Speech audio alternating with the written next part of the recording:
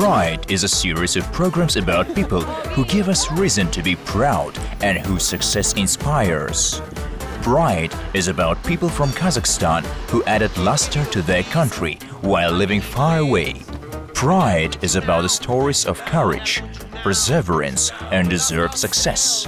Pride is about the stars, businessmen, politicians, artists who are still Kazakhstan people, no matter what country they live in. They are our pride.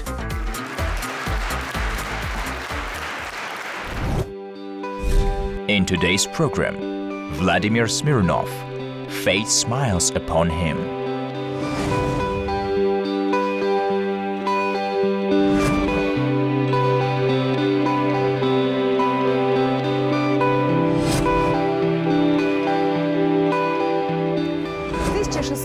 In 1621, Swedish King Gustav founded a port city called Sundsvall. And today the film crew of our project Pride came here to meet the legend of the world skiing, Vladimir Smirnov, also known as Smire.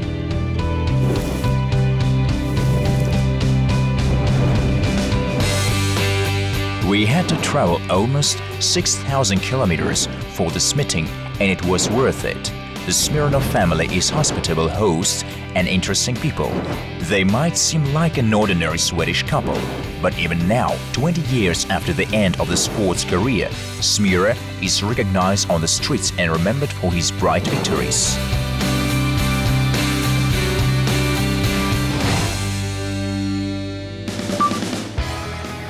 Vladimir Smirnov was born on March 7, 1964 in Shchutinsk, Kokshetau region of the Kazakh Soviet Socialist Republic back then.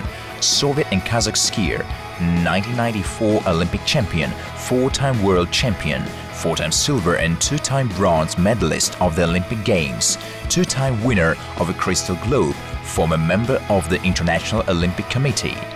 He is one of the top skiers of the 80s, 90s of the 20th century. Honored Master of Sports of the USSR, Honored Master of Sports of Kazakhstan. From 1980 to 1992, he represented the Soviet Union. From 1992 to 1999, he represented Kazakhstan. Currently, he lives with his wife Valentina in the Swedish city of Sundsvall. The couple has 2 daughters, Anna and Carolina. He's a businessman. Smirnov's wins and awards number is huge, including a list of Olympic medals. In Lillehammer in 1994, Smirnov won not only gold but also 2 silver medals. In 1988, he brought home 2 silver and bronze from Calgary. In Nagano in 1999, the athlete got another bronze. And all of that is in addition to 11 World Championships, where he won total 4 gold, 4 silver and 3 bronze medals. The long list of achievements includes other games and tournaments, where Vladimir won not only the tracks, but also the hearts of judges and fans. The athlete keeps records of all his victories, the stores, the prizes and memorable gifts at his home in his small personal museum, and there is something to look at.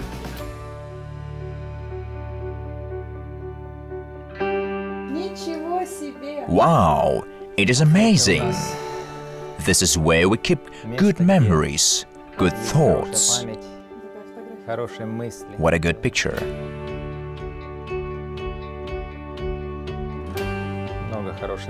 We have lots of good photos. Oh my goodness, that's a lot of medals. And you probably remember every victory. Of course, all of them are. Victories cannot be forgotten. Yes, the World Championships, the Olympic Games, the World Cups. I will always remember all of them. When I come here, I look back. World Cups, stages of World Cups, Olympic Games of 1994. I have photos. President Nazarbayev met us after 1994. He awarded the Dunk Order. Here it is. Smirnov's sports career lasted for 11 years, and all of these years were full of moments that not only he remembers. Everything began in his hometown Shchutinsk many years ago. It is interesting that Vladimir started skiing in a relatively mature age for professional sports. Here I am about 8 years old. I started skiing at the age of 12 after watching the 1976 Olympic Games. When I first saw the representative of Kazakhstan at the Olympic Games, Ivan Ivanovich Goranin. And then I realized that we, people from Kazakhstan, can also be there, and that became my dream, to be at the Olympic Games one day. And after that I began to train. And I began intensively training and actually achieved something. Well, 12 is not a young age to start sports, right? If we look at the Norwegians, Swedes, Finns, they start skiing almost as soon as they start working. But our culture is a little bit different. The skiing was not developed well. There was no good infrastructure for trainings. There were some people out there who skied in the woods a little bit, but the real sports, of course, needed other conditions and infrastructure. Back then we did not have skiing coaches, there were no teachers, and we just used to go down the hill. We had no thematic training. In 1978, in our school, where I started at the secondary school number 4 of the town of Shchutinsk, we had a very good physical education teacher who, besides teaching, opened certain clubs and trained children. So the children have hobbies. At that time, our school had basketball and skiing and biathlon. All of those clubs and athletics as well were managed and trained by a teacher of physical education. And at that time, almost every child, every student was in some kinds of sports. I went to basketball and skiing, and biathlon was attractive to me. And then later, I had to choose. It was not possible to attend all clubs due to lack of time, so I had to choose one sport, and it was skiing. So you started when you were 12, and when did you win the first medal? Well, my first medal was a little later. That is, I trained for about 2.5 years, and then I won the city championship among schools. In Shchutinsk, on Bolnichnaya, where today there is the sports base, there we had city competitions and I won among my peers. A lot of memories are kept on the walls and shelves in these rooms. After all, no matter how far we are from our native home, the memory of those home regions are kept in the hidden in our hearts.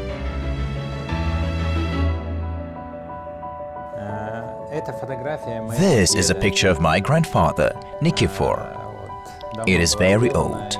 Well, I keep this photo for myself, for memory, to know where we all came from. So I keep it.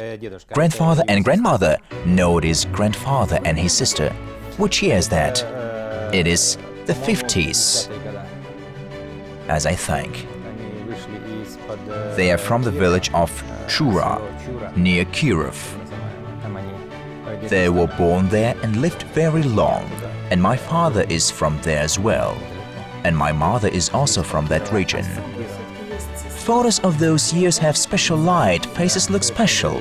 Yes, completely different faces, completely different looks.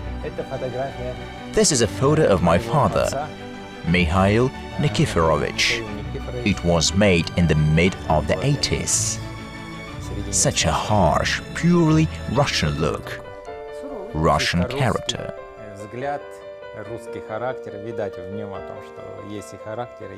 Was he strict? Yes, he was strict, but on the other hand, we were a big family. That is, we grew up together and educated each other. The street brought us up a little. Parents did not have much time for us, but everything was controlled in the family. That is, I cannot say that there was a special strictness, but at the same time, we were under control. Here I had a chance to touch the legendary skis, which brought many grand victories. And these are skis with which I won several medals during the World Championship of 1995. I have a photo from that time. Rossignol are one of my skis, which I'm very proud of, very interesting skis. And how a person, a master, chooses his equipment. Well, it is very difficult to choose. At the same time, it is necessary, because every pair of skis has its own specific character, despite the fact that many skis belong to the same batch. And it seems that skis from the same batch are absolutely the same, but it's absolutely wrong. All of them are different skis, depending on material, glue, pressure in the machines. And here, for example, when we look at the inner side, I tried every ski. That is, in the beginning I used to watch them on the track. Then we tested them through a lot of pressure. That is, how they react under the pressure. Under the weight pressure, every 5 centimeters, in order to know exactly what kind of reaction we need and the pressure we need to put on the skis for a better slipping. We need to put our weight slightly to the back or keep it in the middle part.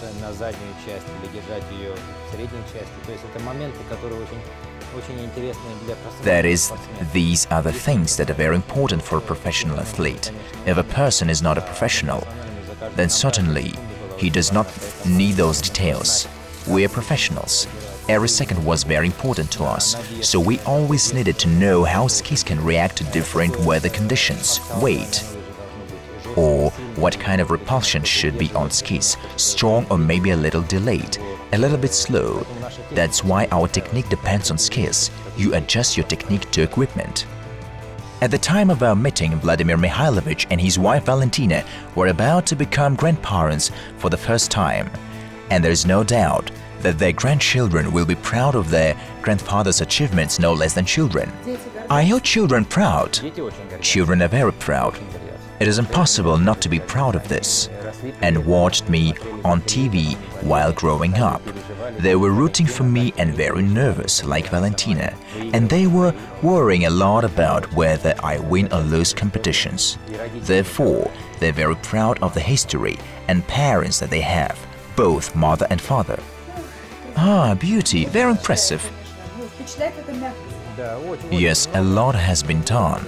More will be done.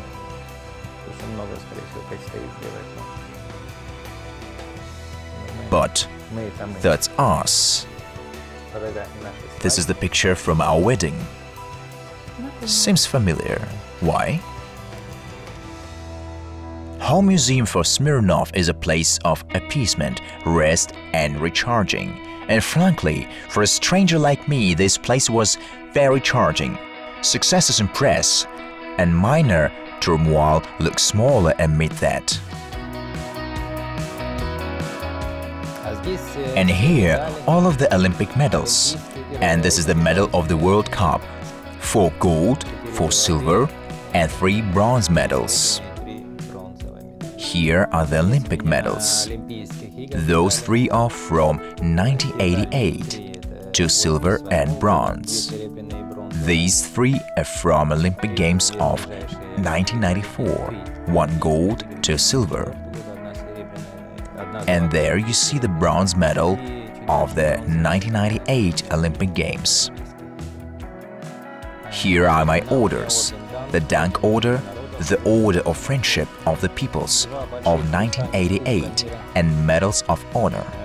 Those are 2 Crystal World Cups which I won in 1991. I wrote several books. We wrote the first book right after the 1994 Olympiad together with Mara Christensen. It was called Smira. Smira is a short for Smirnov, made in a Swedish manner, but this is the name of one of the favorite heroes of Swedish tales, the fox. Cunning, luck, ability to keep an ear to the ground. What exactly has helped our Smira to remain champion forever? Here I wrote about sports, family and life after the sport. Why? Because everyone is very interested in life in sports. Many of them know it by results, because it is evaluated by results. But not everyone can find their place after the sport, so I tried to describe it in the book. Especially this transitional period from sport to normal life, where your former merits do not play such a big role. That is, you need to build everything again: work, business, profession, communication, a place in a social society. All this needs to be rebuilt, and if you make everything right, there won't be any difficulties. Well, you left it in the prime of life, not when it was no longer possible to stay in the sport. I left at age 34, and of course, the results that I had, they still allowed me to stay on this level for a long time. That is not to be a leader, but to be in the top 10. But despite this, I was not interested to be in the top 10 because I had the highest achievements and it was not interesting to gradually go down. I always wanted an active life, active role and action. Therefore, at the age of 34, I decided that I would end the sports career and began to build my own career. You must have a very great willpower to take and finish everything, right? Yes. After the decision to leave the professional sports, Vladimir Mikhailovich decided to use his own practicality and a curious mind, the ability to take responsibilities and not to give up. So Smirnov became businessman. I'm very proud of my history, of what I went through, because it was very difficult. There was rise during the Soviet Union, then breakdown, a new formation, a new finding, a new direction of work. And during this transition I saw other qualities in myself. First, decision-making. I learned to make decisions. I learned to analyze the situation and take the direction that I need for further development. Not just for today, but for several years ahead. And when I finished the sports career, I was not confused, like what will I do? I immediately had a plan. I had certain actions and I found what I will be doing.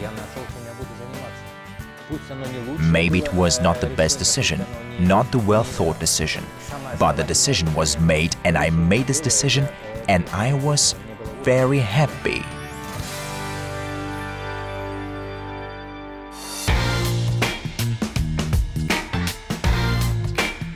Right now, Vladimir Smirnov is doing business in several areas, in real estate, projects for the development of sports and sports facilities. He also participates in the development of the projects for the industrial 3D design and he's a member of the board of the company for the production of non-alcoholic beverages.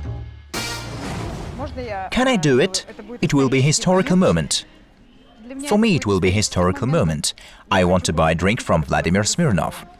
Please. Apple, orange. Take this one, it is good. Orange is appelsin in Swedish? Appelsin, yes. Good language, we should learn it. When everything was just beginning, together with partners, they started supplying crystal clear Swedish water to other countries. It seemed so easy. However, the drinking water market was too saturated. The idea was on the verge of collapse, but Smura got another gift of fate. In 1997, or no, a year later, in 1998, we came to the conclusion that water is not selling well. This market is oversaturated, there's no place for us, and we decided to produce those drinks that were popular in the 50s, 60s, 70s here in Sweden, especially in the central part of Sweden, where we are today. This is Sundsvall, the central part, the middle of Sweden. I don't know how, but we found a whole folder of such drinks. Not drinks, but recipes for all drinks, which were produced here in Sundsvall. Yes, something like that for Sweden. Everything is grey. These are all the old labels, they were in this folder. And the idea worked. The business started rising, so without having time to probably take a break after sports life, Smirnov was seriously engaged in business and still does not regret it.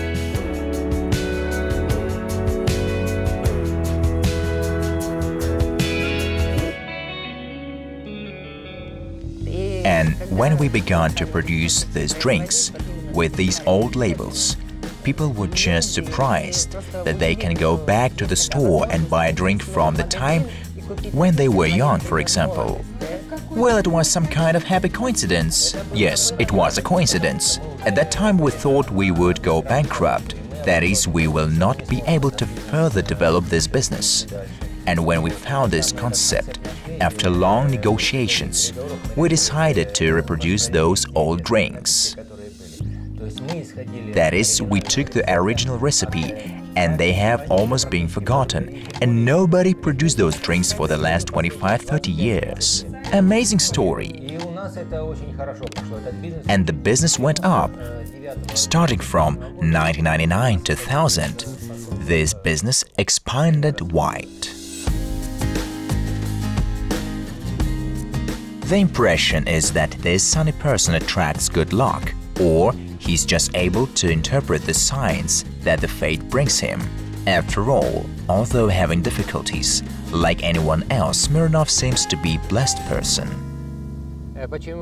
I brought you here because here we signed the contract when I moved to Sweden. Before I was invited here, in 1991, we had a world championship in Italy's Fiemme Valley. And there were two big heroes, skiers Gunde Svan and Torni Mogren, and one more skier, Jelena Valbe.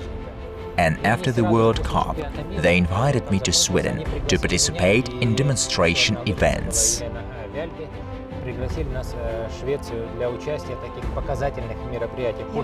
I remember those names. I saw them on TV. All of them are our colleagues. So we, after the World Championships and Val di Fiemme in Italy, we flew here for a small show. Me, Jelena, Nikolai, and a few more people in our team. Here was a corner restaurant. There was a table with a city view. We were sitting right there.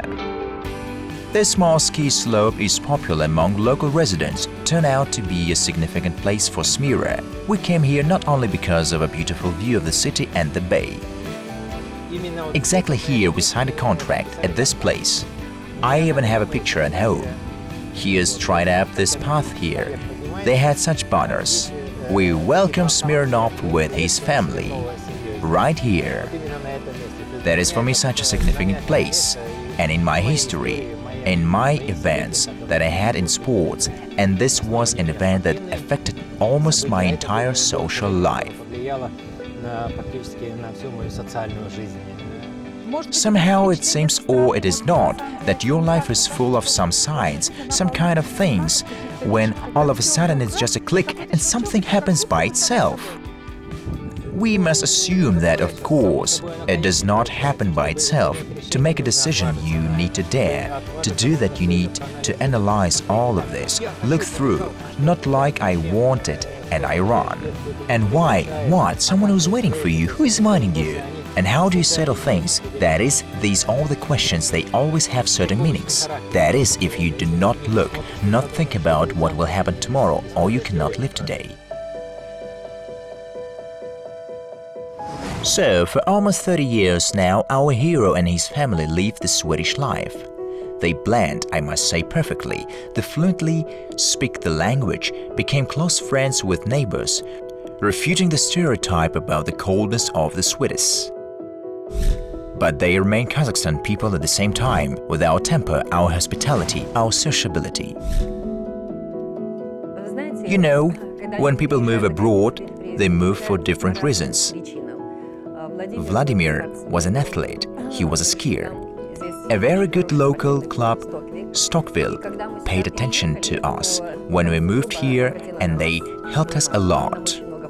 Vladimir was always out of town, and I was attending the Swedish language courses. We had such an international group.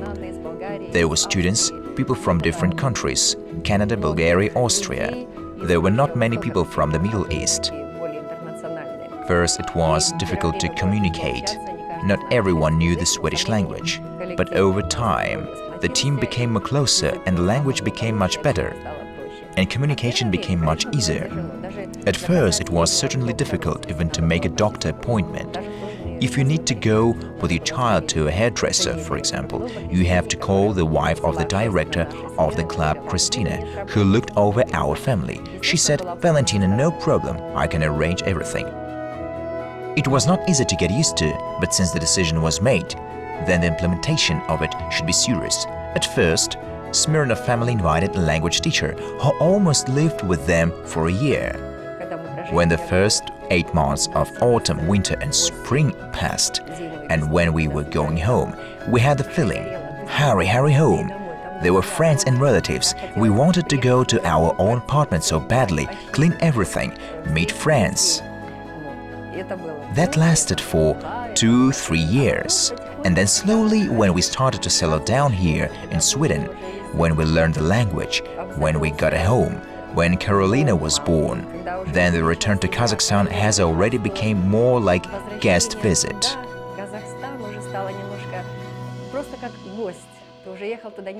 We went there not as a home, but as a guest. And therefore it seems to me that in Sweden we adapted very well. We constantly remember Kazakhstan. We constantly remember Shchuchinsk. Our friends. There is no such thing that we move to Sweden and cut off all contacts. So the homeland does not let go, it's always with you. Of course. Well, it's not something that does not let go. We don't want to be let go, because it's our homeland. I already said that I have a great pride for something that we had as Soviet, then Kazakhstan, and still my homeland, where I was born, where I was brought up, and there I matured as a young man. That's why we don't want to break all these ties that we have. With a great pride, we will carry it on, pass to our children. They were with us all the time, and they saw the house where I was born, and where we lived, an apartment where we lived, and maternity home where our eldest daughter was born. And where I went to school, we took them to such places. They feel the same. We pass that pride for the country and love for the nationality of Kazakhstan. I think that our children are very proud, and we are very proud, therefore we don't want to stop the connection that we have with Kazakhstan, but vice versa, to develop it, because anything can happen. Something interesting might appear, and there will be some new interesting projects. We will work, watch and develop with great pleasure. Therefore, we have not limited ourselves with Sweden. The present life of Smirnov is full of ideas. He's not even thinking about their retirement.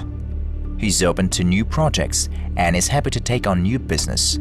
Living in the north, where, by the way, the winters turned out to be not so severe as in the north of Kazakhstan, he often compares these regions and knows ideas and projects that could be introduced in Kazakhstan. However, he does not aspire to be someone who teaches everyone else with big speeches. Smirnov used to work and fight. Sometimes they invited me to participate in films. In the majority cases, 90% I refused, because it's a pure PR. I don't need it. I don't enjoy it. I will take part only where initiative is required. A desire is needed, active people with active thoughts, some kind of progress, some result. Where I'm interested in working, that is an interesting role. The world-famous Smirnov surprised us a lot, and he's still famous. Can you imagine, he's still recognized on the streets? Vilken är du rekommenderar då? Pombril. Pombril. Och öl, Sundsvall öl, eftersom vi börjar ta tillbaka den här namnet. Och det är precis den här veckan vi har lanserat första gången, och det skulle finnas i restaurang här, Sundsvall öl. Well, it's nice when they recognize on the streets. It's always nice. Well, the Swedish people are more under-demonstrative, right? Don't come to you because they're restrained. When people start coming up, I appreciate it very highly, because I know their mentality, that they are a little bit cold and do not show their feelings. They do not ask a lot of questions. I think that he had to decide, yes. The story of Vladimir Smirnov is far from complete, and his sports feats continue to inspire young and daring followers. And although coaching work has never attracted him, the example and openness is also a science. And even the weather in the northern towns smiled to us on this day, forcing everyone around to be pleasantly surprised by the hot sun and the brightness of the colors. Well, now you know that our legendary Vladimir Smirnov lives somewhere far away in the city of Sundsvall, which was recently recognized as the most beautiful in Sweden. A small town in central Sweden turned out to be full of surprises and entertaining stories, where the main thing was, of course, people who gave us another reason for pride. We continue the search for new stories. So, goodbye.